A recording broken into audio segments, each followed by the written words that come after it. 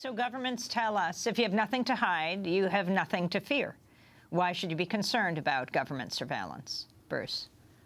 Well, I mean, that's ridiculous on the face of it. Those same government officials who say that don't tell you all of their secrets, give you copies of all of their emails and correspondence.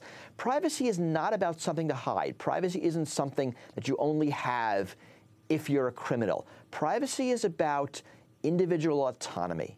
It's about presenting yourself to the world. It's about being in charge of what you say about yourself and what you reveal about yourself.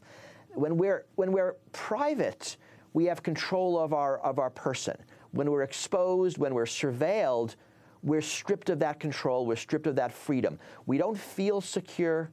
We don't feel like we have something to hide. We feel like we're under the microscope. We feel like prey.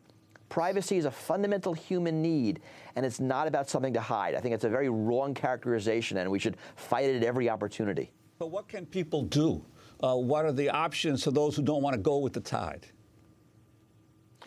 You know, this is very difficult. I mean, I can tell you things like don't carry a cell phone and don't use email, don't be on Facebook. In a lot of ways, that's ridiculous advice. Those are the tools of society, and we need them to be fully functioning members of society. At this point, the problems are political and social, and we need political change. What people should do now is observe surveillance and talk about surveillance. Right? This needs to be an issue in the next election. This needs to be an issue people care about it. And the more we talk about it and make it an issue, the more we'll get change.